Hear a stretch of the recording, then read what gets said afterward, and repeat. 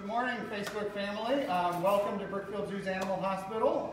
We are working with Malena, one of our new tigers here at the zoo. And I'm being joined here today by Dr. Stephen Jariga from the Veterinary Dental Center. Dr. Jariga does a lot of our dental work for us with more advanced procedures. Malena is a new animal here at the zoo. She just recently arrived and is moved through the hospital, so this is her incoming animal exam. So every new animal at the zoo has a full health checkup when they arrive. In Malena's case, we knew that we were going to need a little bit of dental work because she came from the zoo in Sioux Falls, South Dakota, and on the exit exam when she was leaving their zoo, they noted that she had a fractured canine tooth. And so what Dr. Jariga is working on today is a repair of that tooth. Malena is an Amur tiger. She comes to us at the age of 10 years old, so she's a little bit of an older animal, and this is one of the great ways that we're able to support the breeding program for these majestic cats is to house older animals. So right now we don't have a breeding pair of tigers here at the zoo, but what we can do is support other zoos that do have active breeding pairs by providing a great home for some of the older animals. So Malena's coming to us a little bit older than what we would normally bring an animal in at, but we're able to provide a great home for her here at Brookfield Zoo.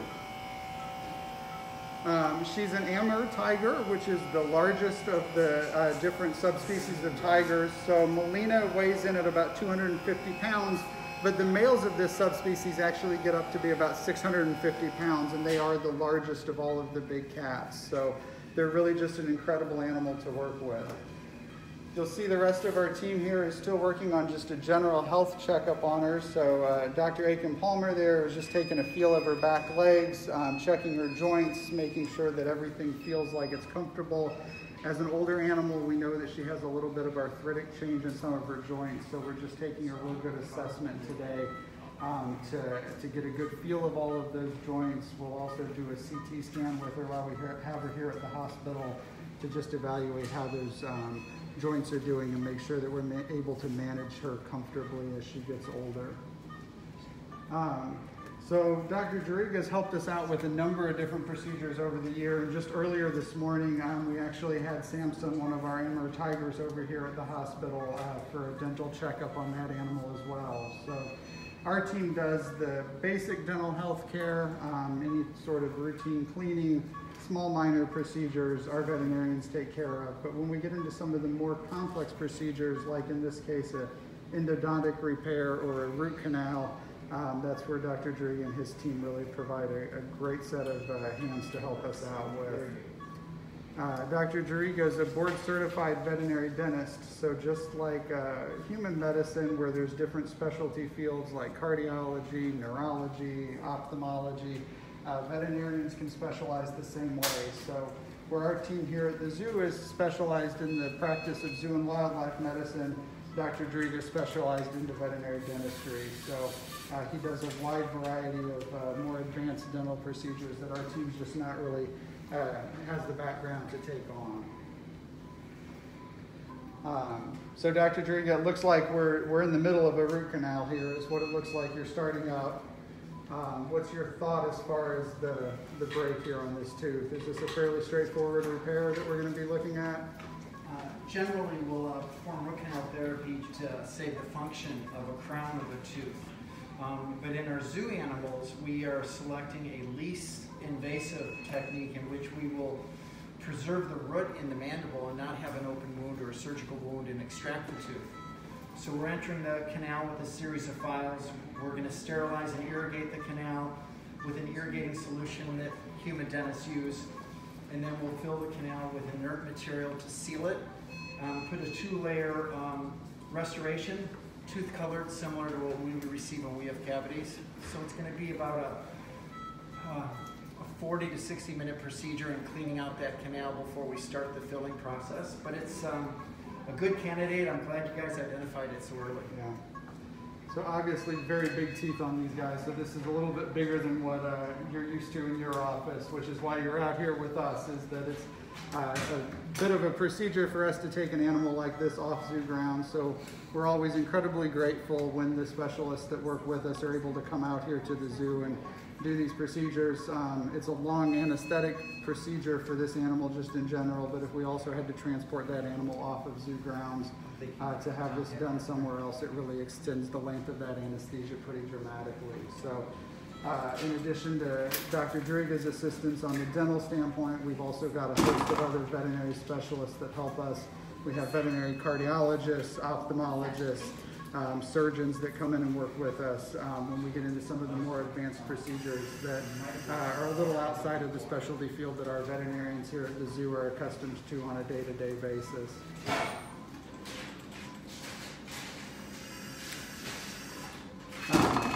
Amur tigers, like I said earlier, are one of the most endangered subspecies of tigers. There's less than 500 of these animals left in the wild right now. So every individual animal is a very important animal, and the breeding population within North American zoos is about 100 animals right now.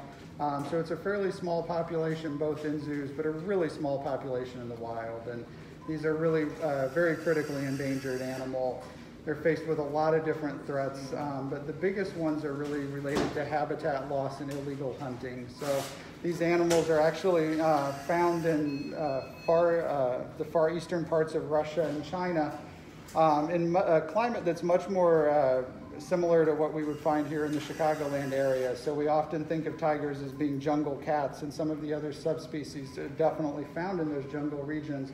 This particular subspecies, though, is found in more of a temperate, deciduous forest, very similar to what we would have here in the Chicago area. So they're a cold-adapted species. So when you see photos of tigers in snow, it's usually this particular species of tiger that you're seeing a picture of. And with their lifestyle being adapted to live in those types of forests, they're very dependent on the animals that live in those forests as their food species. So when we have a lot of deforestation and a lot of loss of forest habitat, it takes away the prey that these animals depend on to survive in the wild. There's also still a tremendous amount of illegal poaching of these animals and illegal hunting. So one of the biggest things that's being done from a conservation standpoint with these particular cats is just protection of that habitat and trying to preserve as much of it as we possibly can. The populations of these animals have taken just an absolutely dramatic decline over the last 100 years, and their loss of that habitat is really one of the driving reasons for that. So one of the most important things that individual people can do to help these animals is to support the conservation organizations that are doing work in those areas and that are protecting that particular habitat, that are helping people to find alternative sources of income so that the poaching can be stopped, the illegal deforestation from logging, trying to alleviate some of those pressures on these animals can really go a long way to providing space for these animals to live in the wild and protecting that population.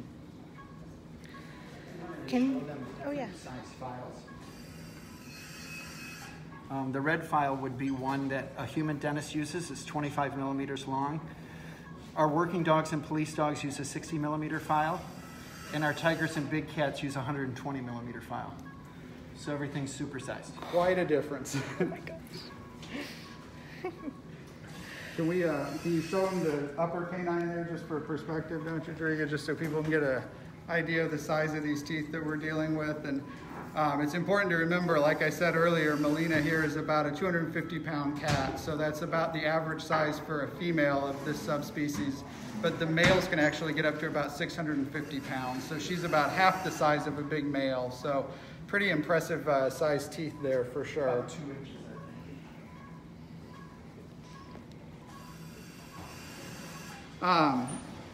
So just some other things that we take advantage of while we've got these animals under anesthesia is we obviously do a full exam and check everything, but we'll just take a look here at this foot just to let everybody see the claws as well. So our team's already taken a good look at the feet to make sure that everything's normal, but like your domestic house cat, tigers have retractable claws. So all species of cats except for cheetahs have the ability to actually retract their claw back, and what that does is it helps to preserve the tip of that claw to keep it sharp so that when they're hunting, they've got those claws available to grab hold of their prey and pull it down. And then when they're walking, they're not walking on the tips of those nails, so it helps keep them nice and sharp. But when we do an exam on them, we'll make sure that we look at each individual claw, make sure that the nails are an appropriate length, that they don't need filed, or that there's no issues with anything in the foot. Obviously, a very impressively sized foot there. You can see my hand up against it just for comparison size there to give you an idea how big these paws are. How long has Malena been here? So she's just been here a couple weeks at this point, so she's a very new arrival. Came to us from the Great Plains Zoo in Sioux Falls, South Dakota. Sioux Falls, South Dakota. Got my words mixed up there for a minute, excuse me. It's okay. They did a pre-shipment exam on her before she transported to make sure that she was in good health. So the veterinarians at that zoo actually noted that she had damaged this tooth. So we knew that we were going to need to do this procedure when we brought her in. So that was why we were able to arrange to have Dr. Jariga joining us here this morning, and we're able to get all of this work done at one time. Normally these animals, any new animal coming into the zoo gets a full health checkup upon arrival to make sure that we know exactly how the animal is entering the zoo in terms of health, any procedures or problems that we need to follow up on, medications that we may need to maintain the animal on. As an older animal, I did mention already that Malena's got a little bit of arthritis in her joints, the same type of change that we would see in even an elderly person. And with that, she's on a couple of different medications to help keep her comfortable so that that arthritis doesn't bother her as she gets older. At 10 years of age, she's definitely starting to get into her geriatric years.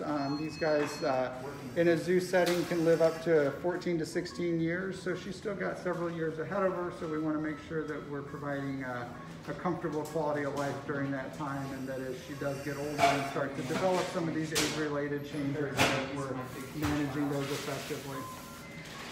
For those who just joined, can you tell us why she came to Brookfield Zoo? Yeah, absolutely. So one of the ways that we're able to support the conservation for this species is by providing a home for some of the older animals. So right now we have one other Amur tiger here at the zoo, and that's Whirl.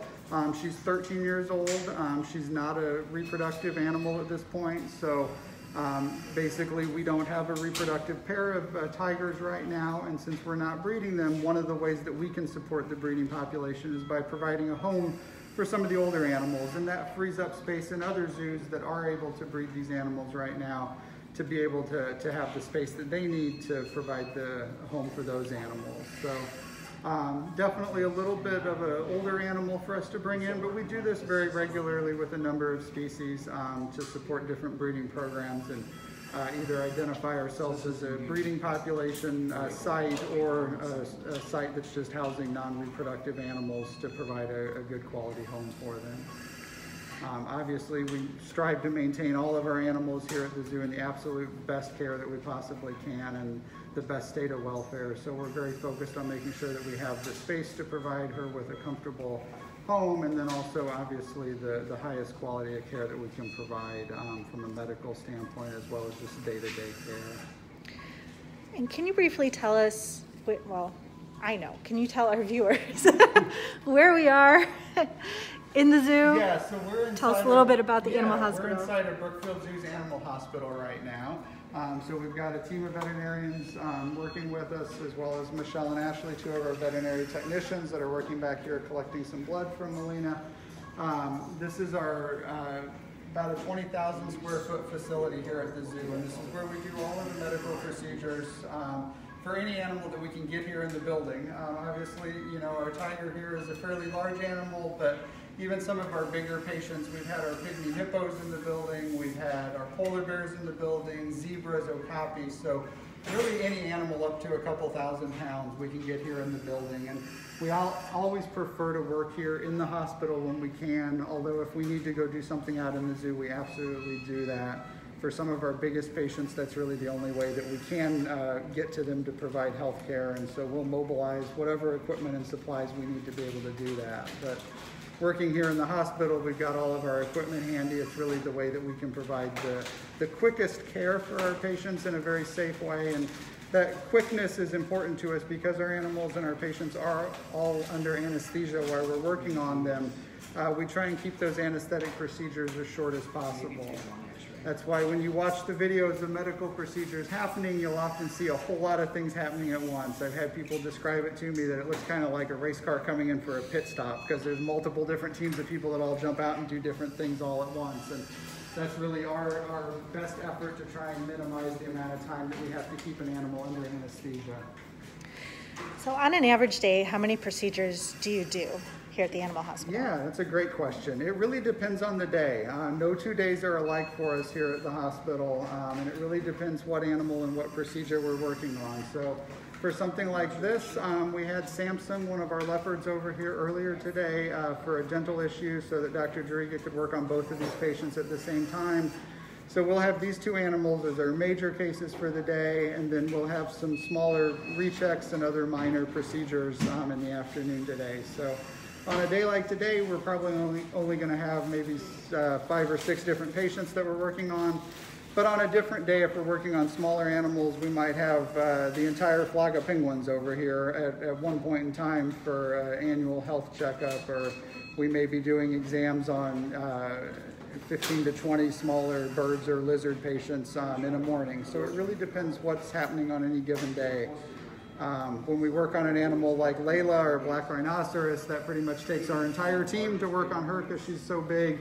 And that procedure can easily take almost the entire day just for one animal. Do you ever... So we're going to take, Dr. Juriga is going to take an x-ray of this tooth here, so we're all just going to back up about 6 feet away from the animal so that we're not getting any unnecessary radiation. We're just going to wrap up the back leg here where they're working on some blood collection and a catheter placement. So as soon as they've got that wrapped off, everybody's going to step away. And Dr. Juriga is going to step in. This is a little portable x-ray generator here that we're using to take just a dental x-ray. So this is the exact same thing you or I would have done when we go to the dentist and they take x-rays of your teeth. All right. And so he's going to step aside and develop that x-ray. Why is Malena missing a patch of fur on her leg? This was where we were originally going to place a catheter, but the vessel did not stand up very well here in the front leg, so Ashley and Michelle have moved to a back leg for that catheter placement. So we did this. Usually if you're out here at the zoo and you see an animal with a little kind of small, perfectly square to rectangle shaped patch like that, that usually is where we've placed a catheter. So it's not an issue or a concern that you need to worry about as far as the animal losing fur. Do you ever do procedures on animals outside of the hospital? We do all the time. It really depends what the procedure is and sort of what the particular animal species is. So if it's a fairly simple procedure and it's something that we can do just while we're holding the animal without anesthesia, we'll often do those out in the zoo. If it's a larger animal, if we're talking about something like a rhino or a giraffe or even an okapi or a nyala, we'll sometimes choose to do those in the animal's habitat just to reduce the anesthesia time and the transport time of moving that animal back here to the hospital. But even with some of those larger animals, we'll still often choose to bring them back here to the hospital just where it's a little more controlled environment for us. What are Michelle and Ashley working on over here? So Michelle and Ashley are working on a catheter there in the back leg, so just an intravenous catheter, and that's what we're running our fluids through. So you can see the catheter in the leg here, so it's wrapped in under this bandage right here, and it's just got an IV line coming out of it. So this is just like if you or I were in the hospital and hooked up to a fluids. So we can see the bags of fluids here with the fluid pump pushing some intravenous fluids into her. This is just something we do for a couple different reasons. One is to just help keep the animal's blood pressure up while they're under anesthesia and just maintain their circulation a little more naturally. Our animals are also fasted from food and water before they go under anesthesia, so she's not had anything to drink for a little while, so we're making up that fluid volume by giving it just straight into her bloodstream. Would someone who's allergic to domestic cats also be allergic to a tiger or other big cat? That is a great question. So I can speak to that one personally because I have some cat allergies myself if I get it in my face. So they do tend to make you kind of a little bit allergic in the same way that a house cat would. If I were to really go nuzzle my face there into her fur, I would probably start to have a bit of a runny nose for the rest of the day. So she's currently living here at the animal hospital, correct? So yes, so the back of our animal hospital facility here has multiple different rooms attached to it, and so any animal that comes into the zoo stays here at the hospital for anywhere from 2 to 4 weeks length of time. And that's really got a couple different purposes. One purpose is to make sure that the animals are healthy, because we don't want to have an ill animal come into the zoo that introduces any diseases into our animals here at the zoo. So we isolate them for a little period of time.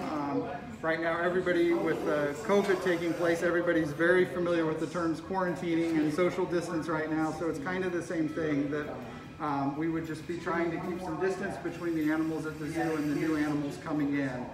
Another reason is just to give the animals some quiet time to just kind of acclimate to new staff and a new care team taking care of them on a daily basis, as well as an adjustment in diet if we're changing what food we feed them, and just to get used to how we do things here at Brookfield Zoo. So it's just a little bit of a quiet welcome period for the animals as they arrive. During that period of time, all the animals get a full health checkup. It lets us check blood work, x-rays, get our hands on the animal, make sure there's no concern, and then we move them out from here to their normal habitat at the zoo.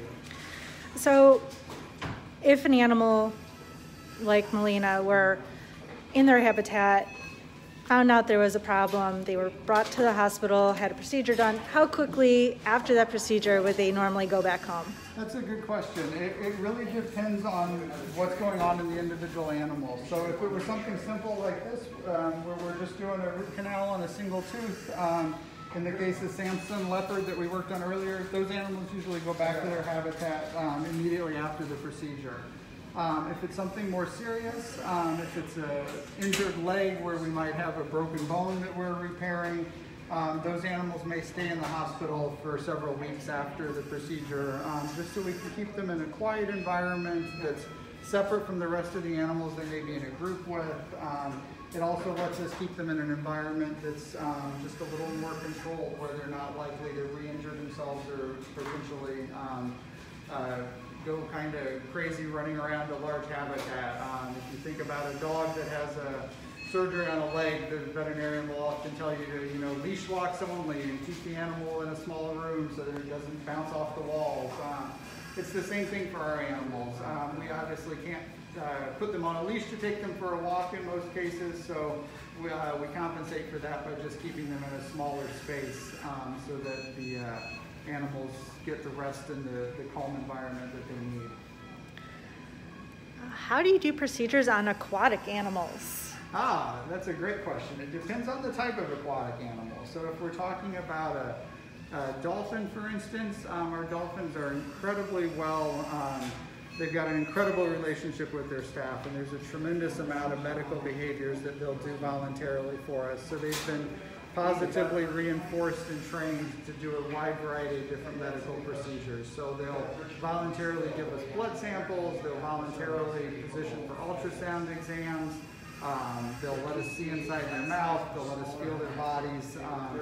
So in the case of those, for most of those procedures, it's a very easy assessment for us and very easy to work with them. For our other marine mammals, our sea lions and our seals, they've also been trained for a number of different voluntary medical procedures so they can kind of participate with their own health care, so to speak, and make it simple on our team. If it's something that does require anesthesia, we bring them over here to the hospital just like we would with Malena the tiger. So with those animals, marine mammals are mammals, so they breathe air just like you or I. So from an anesthesia standpoint, it's very simple and easy for us to work with those animals under anesthesia just like the tiger here. If we're talking about our fish though, any of our true fish species, those animals obviously get their oxygen through the water, through their gills. So in those cases, we have an anesthesia system that actually dissolves anesthesia within the water, and then we'll actually bring those animals over and we can take them out of the water and continue to run water across their gills with a pump so that we're able to keep oxygenation going to their gills and keep them alive while they're out of the water for us to work on. How was Malena transported to the zoo? So Malena was transported straight through. She's actually got probably the best transportation for a cross-country trip of anybody because she's basically loaded into a small crate that loads into the back of a vehicle, and then she was just driven straight through. So really no stops whatsoever. We try and make it as quick and efficient as possible. Our animals are usually acclimated to going into those enclosures beforehand so that they're comfortable with the space. It's not a negative experience where they're being forced into a kennel and are frightened or concerned about it. So they get acclimated to the enclosure's loaded, and then they're moved. I think we'll just do one more question. Sure. Will Malena and Whirl be living together and interacting with each other? So they'll be in the same building. Tigers by nature are solitary animals, so they're not like a lion that would, hang out in pride with a number of other lions. They tend to be solitary in nature unless they've got cubs with them. So while they'll be in the same building, they won't be directly in with one another. So thank you so much for joining us here at the zoo this morning. We always love having people come behind the scenes with us here in the animal hospital. We're very excited to have Malena here joining us at the zoo, and we can't wait to be open again and have all of our Brookfield Zoo family back out here to visit us. Once you are able to do so, when we get a little bit further along in reopening the state of Illinois, we hope you'll be out here to join us, come out and see Malena, and we hope you join us again tomorrow for bringing the zoo to you.